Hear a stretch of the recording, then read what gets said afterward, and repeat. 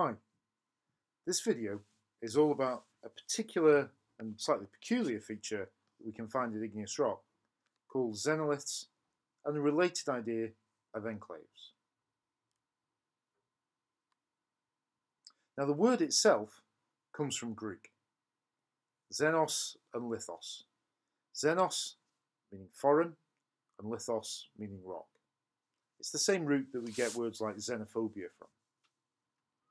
What it means is that this is a rock within an igneous rock that doesn't fit, that looks noticeably different from the igneous rock in which it's found. This is an example.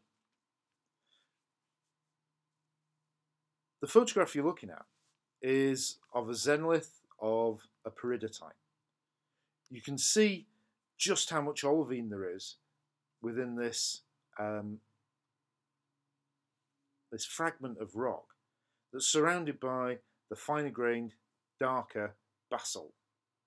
And these are fairly typical of rocks that you can find in Hawaii. Now, rocks like this can tell us a lot about the history of the magma.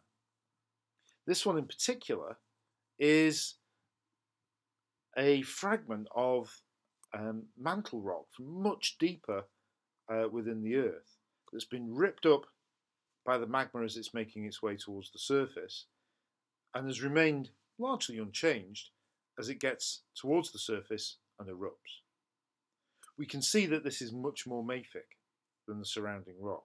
We can also see that this rock is much coarser grained than the basalt in which it's found, telling us it was formed slowly and at great depth. So it gives us a little clue about the composition of the deeper earth. If we look at this in thin section, this particular slide shows us what we've seen in the field photograph before. On the right hand side there we can see the very fine grained basalt. On the left hand side this xenolith of principally very bright coloured olivine and the sort of the grey and the brown the grey and brown crystals within this, which are orgite. We can see that there's a clear difference between the rocks. And notice as well a very sharp edge to the xenolith of peridotite. Okay. This process of magma rising to the surface we call stoping. You might be familiar with this diagram from work you've already done in year 12.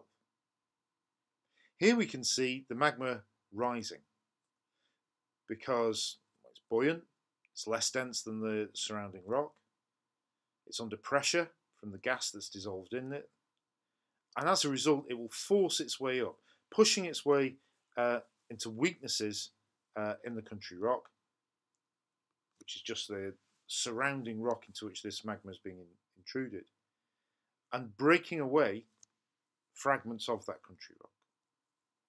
We can see evidence of this within exposures that we can find. We also need to think about how this changes the magma, how the magma evolves as a result of this process. This is a photograph of some of a granite outcrop in Canada, showing examples of mafic xenoliths. These xenoliths have clearly fallen into the granite and really perhaps haven't been changed a very great deal by being incorporated into the magma. We can see how the magma's pushing its way into cracks within it, within the xenoliths, but these xenoliths really haven't changed shape very much. They're quite angular, they're quite but they look like they've been broken off from the country rock.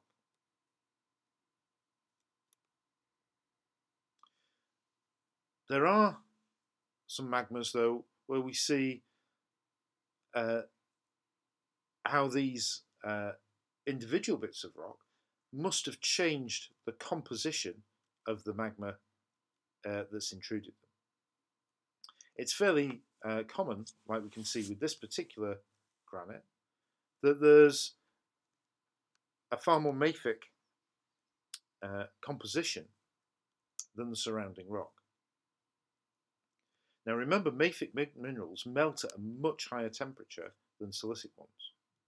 So perhaps the silicic minerals within the country rock have melted. They've become incorporated into the magma, changing its composition on the way.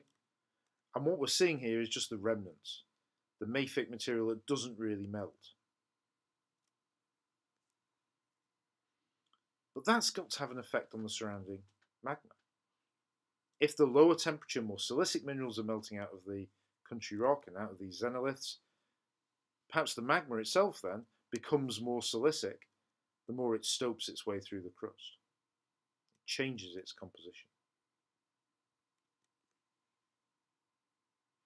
There are some of these xenoliths where we can see crystals that have grown.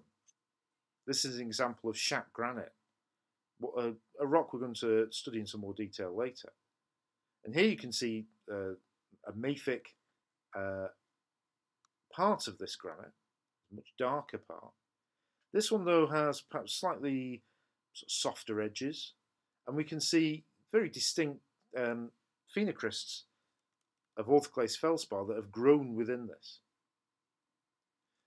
This really must have been a liquid. It must have been magma injected into the granite.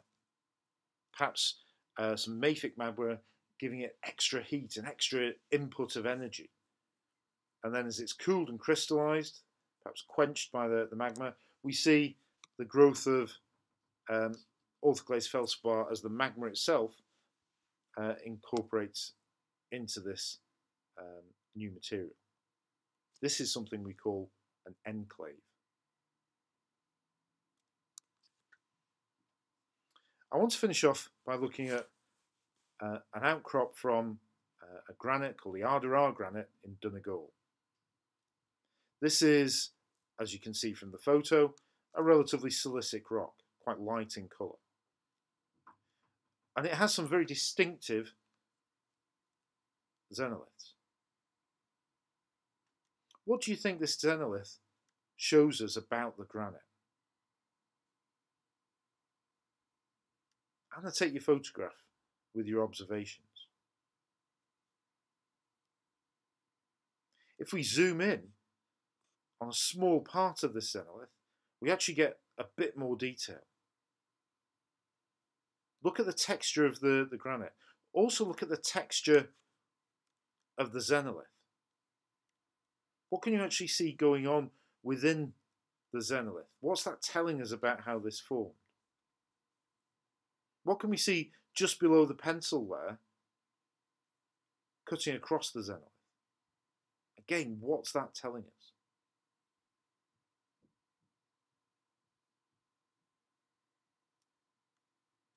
Annotate your photograph and see if you can come up with an interesting question, perhaps specifically about this particular xenolith.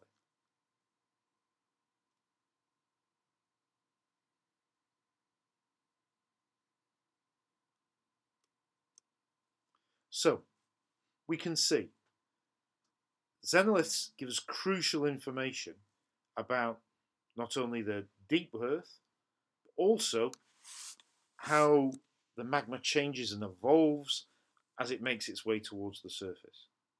It perhaps can start to explain for us some of the igneous compositions that we find in rocks at the surface that perhaps we wouldn't have expected from the composition of the magma that would have been created at the plate tectonic setting where they were made.